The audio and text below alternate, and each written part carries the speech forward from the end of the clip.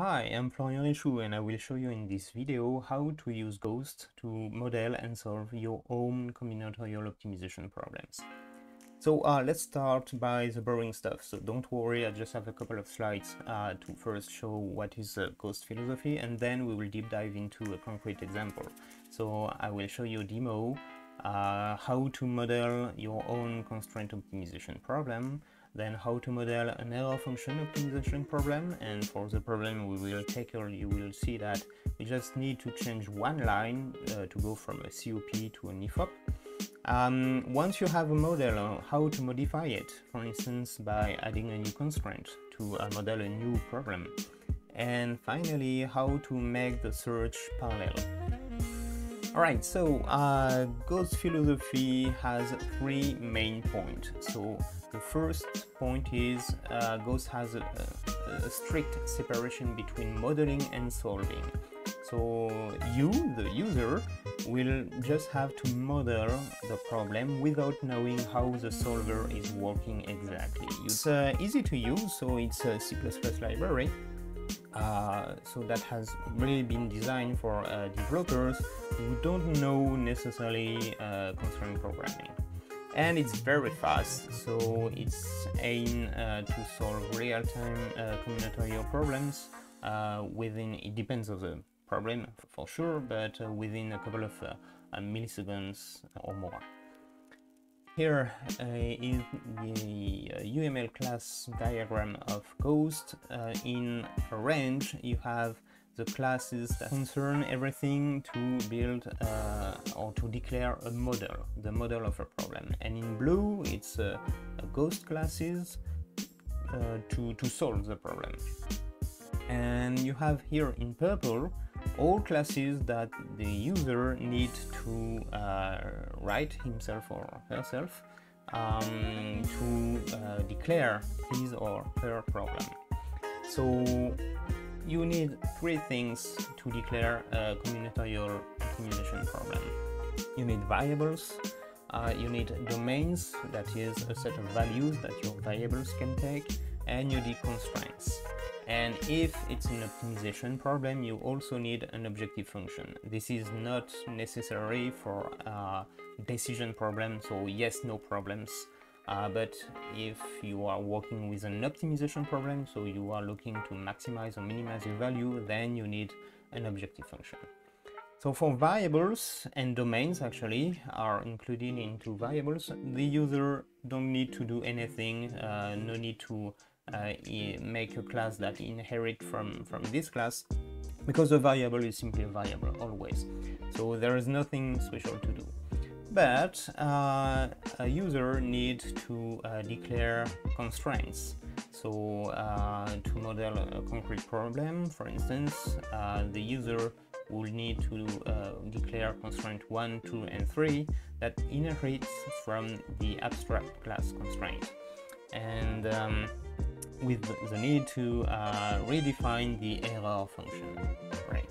And same for the objective function. You have an objective function if you are working with an optimization problem, then you need to declare your own objective function class that will inherit from the abstract objective function, right? And then you need to declare your to write your class to build your model in order to declare what your variables are, and also what are their domain, what your constraints are, and what your objective function is if you need one. And that's it. And for the blue classes, so all classes that are linked to the solving part of Ghost, you need nothing to do, absolutely nothing. You just push a button and that's it. Right, so I took this example for the demo because it's quite both simple and classic. It's a very classic problem, optimization problem, the knapsack problem. So if you don't know it, imagine that you have a knapsack, okay, with a given capacity like 15 kilos, and you want to put many objects in this sack So you have here 5 types of object, and for each type of object you have, I don't know, let's say 10 or 15 objects of each type.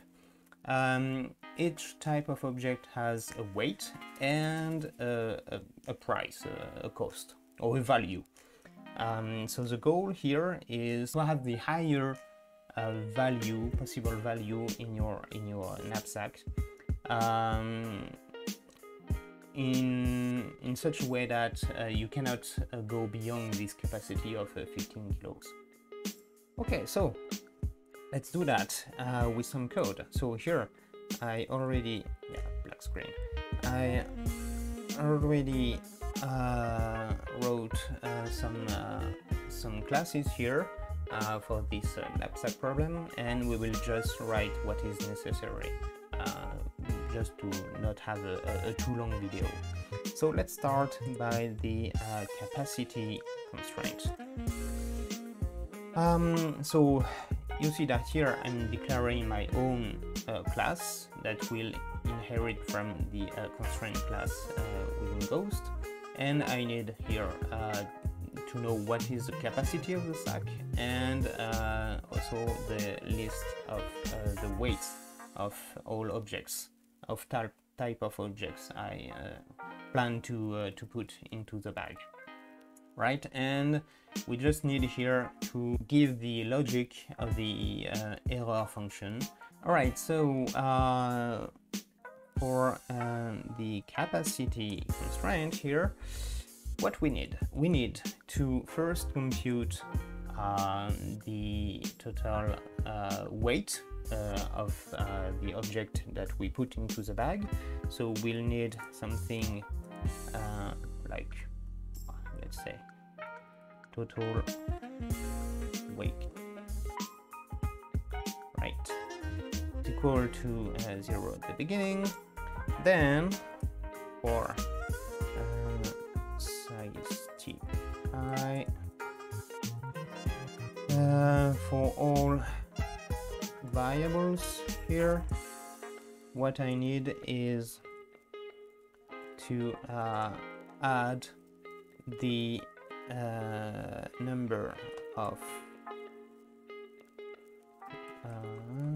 so it's get value to know what is the value of the highest variable among all variables in the constraint, times the weight of the highest type of object, right? Okay, so by doing this here, I have the total weight of objects that I put into the bag. Let's start by the COP version. So what I want to know with this capacity constraint is, does this total weight, is this total weight below the capacity or above? And if it's below, it's okay. If it's above, it's not okay. So let's just do, yeah, sure. Let's do a return. So we test total weight below, less than or equals to the capacity.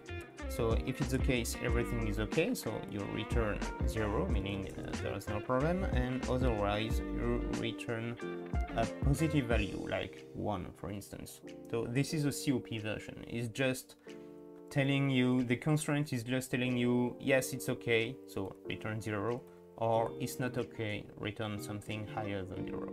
And that's it. So here, it's over for the capacity constraint. So we have an objective function, right? So let's see objective. The objective function is to maximize the total value inside the bag. So it's we need to declare an objective class that will inherit from maximize, because we want to maximize this value. And actually, you know what? I will do a copy paste because it's almost the same thing. Finally, for the objective function, here in the cost, to compute the cost, we need, well, maybe not that, we need to compute the total value inside the bag, and this is done by just considering the values, and that's it, and return total value. Okay, so we just compute the total value of all objects within the bag, and we return it, and that's it. So this is also done for the objective function. So now we need to see the model builder, to declare the variables, the constraints, and the objective function. And just forget about the auxiliary data. I will explain that later. So for this builder, actually, so we need to declare our variables. So if you remember, we have 5 types of objects. So we will need 5 variables, and let's say that we have as a domain every values from 0 to 15. So in that case, I could declare one by one each variable, of course, but this is tedious because all variables are quite similar. So there is a shortcut to create several variables at once. It's create n variable, where I specify I want 5 variables, and the first value in the domain is 0, and in total I need every values from 0 to 15, so I need 16 values in their domain. And that's it. Here I declare my 5 variables.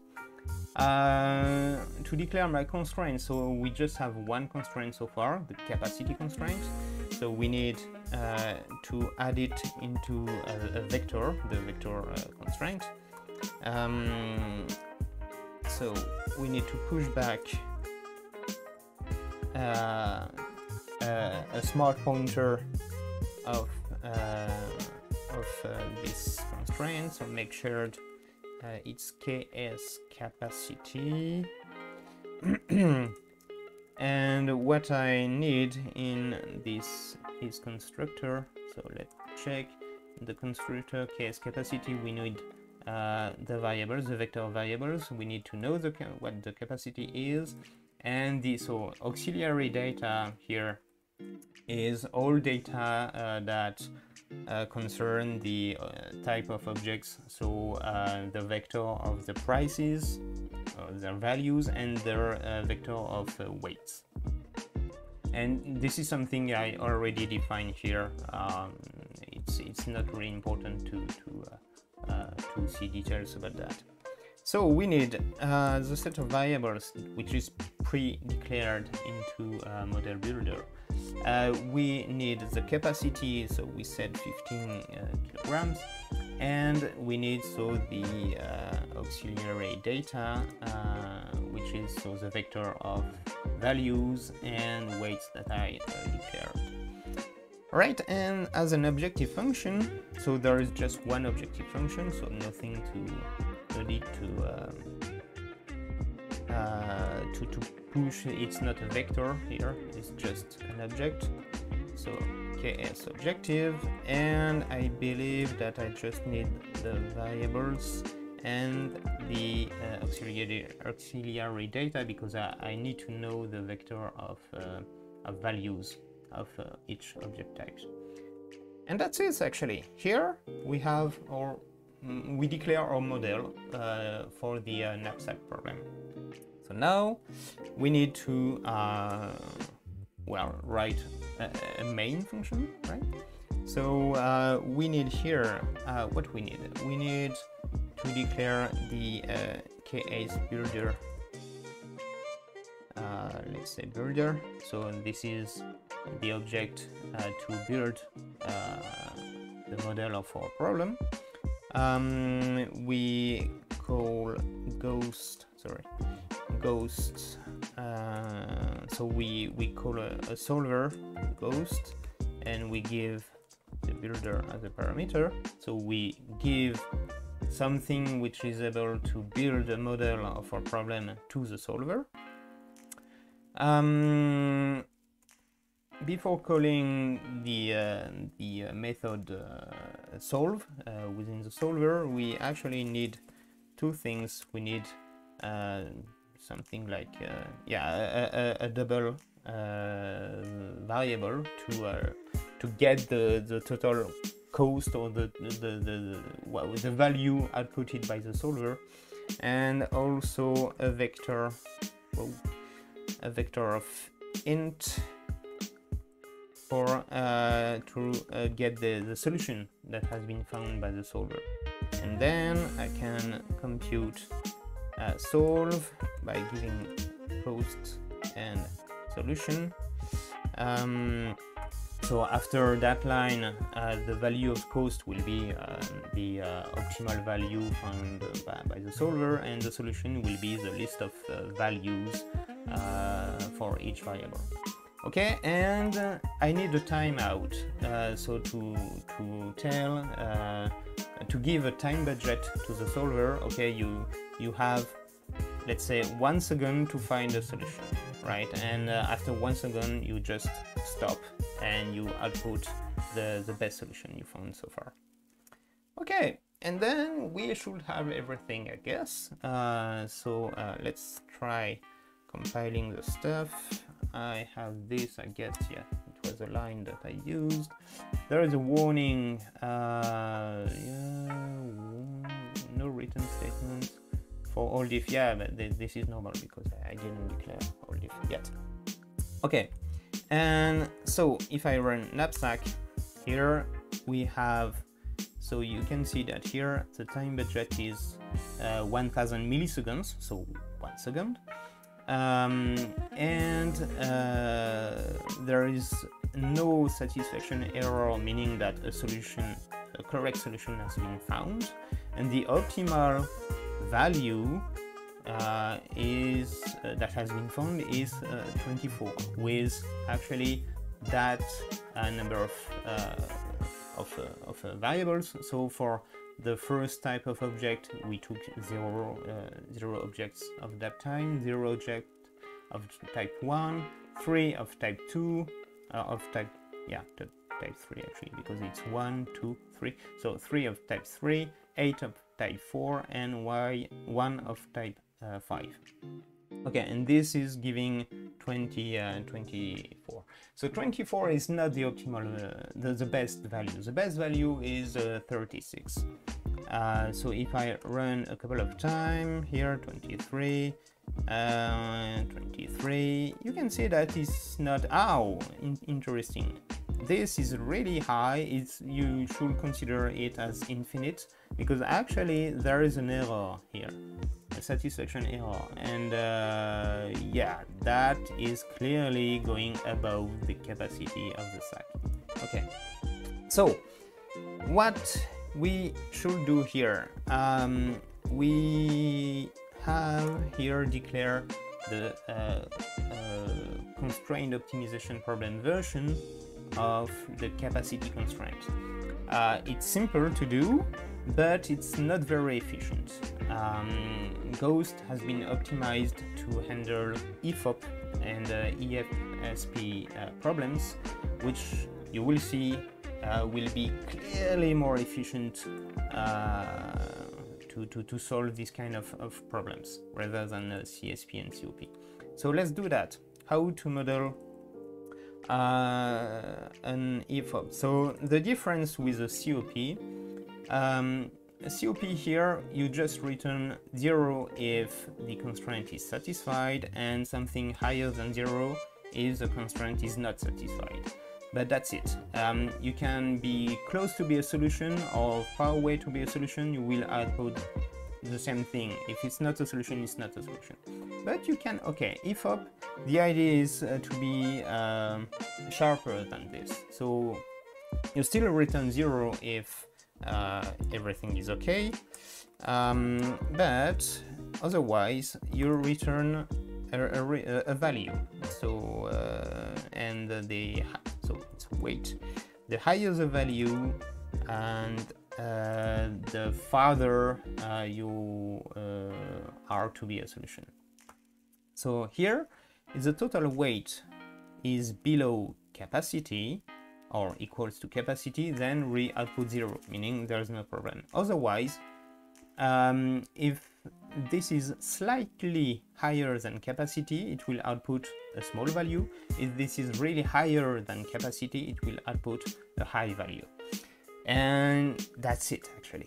Here we defined an EFOP instead of a COP, and you will see that it will be clearly more efficient. So observe that I just changed that. I didn't change anything into the builder. I didn't change anything into the main program.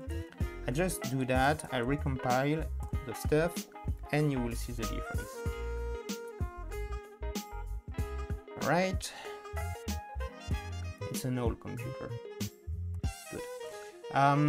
So here we have, hey, the optimal 36, right? It's 00303.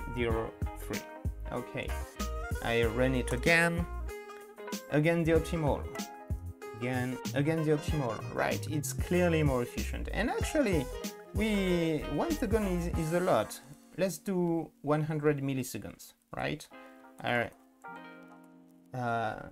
Recompile the stuff, and on that computer it should, I guess, it should find half of the time the optimal solution within 100 milliseconds. So you can see that it's clearly faster. The time budget is 100 milliseconds. Again, this is the optimal solution. Run it again the optimal solution. And again the optimal solution. So in 10 times faster than a COP version, it's able to find better solution. So definitely, if you have the choice, if you can define your problems as an EFOP instead of a COP, you will have really better results quicker. Okay. So this knapsack problem is actually quite easy. Let's spice it up a bit by adding a new constraint. So let's say that I want, in addition of the capacity constraint, I want that the number of each type of object must be different to each other. So I cannot add, let's say, two objects of type X and two objects of type Y. It's all number of objects that I add in my bag must be different. Okay, so for this I need to define an all different constraint. Let's write. Let's just do the EFOP version here. It will be simpler. So what I need to do, I need to count finally how many objects or how many variables share the same value. So to do this, size ti is equal to 0, I is less than variables size -1 plus I do the same a second loop with j which starts by after I, j this time until the end, and j++, right? And so I need to test if the value of the highest variable get value is equal to the value of the highest variable, then I have a problem. So I increment count, and that's it, and I return count. Okay, it's maybe the simplest way to define the all different constraint. There are several ways to compute it, but this is maybe the simplest, not the most efficient, but the simplest way to define an error function for all different. All right, so I added a constraint, so I need to add it into my model, so here we need to add an old diff constraint, take the variables, and I think auxiliary data. I need to check that. What about the, oh no, just variables. Oh yeah, sure, yeah, I don't need the values of the weights. Okay. All right, so that's it. I did the all different constraints into my model. Again, just observe that I do not change anything to the main program. I will recompile everything here, and let's run the program. So here is clearly more difficult. So most of the time on that computer, actually, yeah, I think within 100 milliseconds, this old computer is not able to solve this problem. So you will always see a satisfaction error here, and so you will also see this infinite value for the optimization cost. Why? Because here I have 0 and 0, so this is forbidden. This is twice the same value, so this is forbidden by the all different constraint. I run it again. Again, there is a problem because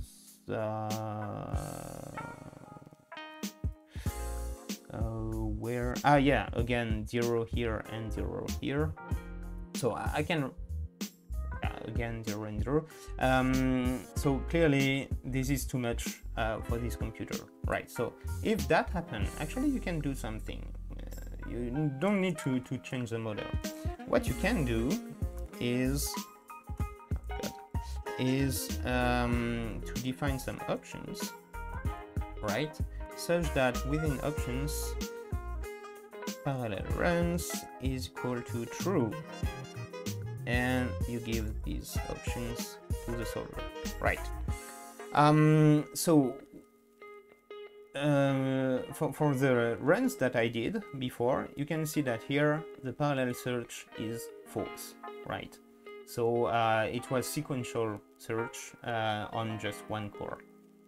If I just enable this option by doing this, parallel runs, and without specifying how many cores I want to use to solve this problem, then Ghost will check how many cores are available on the machine. So here on this machine I have a CPU with 4 cores, so it will use 4 threads to solve this problem.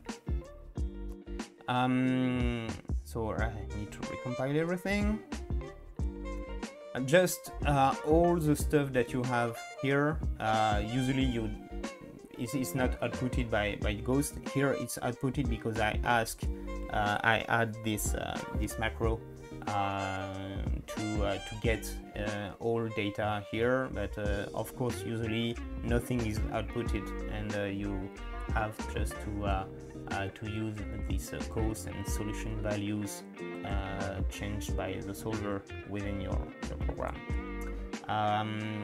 Right, so let's run it. So you can see that this time here parallel search is true, and we find a solution, and 25 is the optimal solution for this problem with the all different constraints. So you can see that 0, 1, 2, 3, 4, indeed everything is different.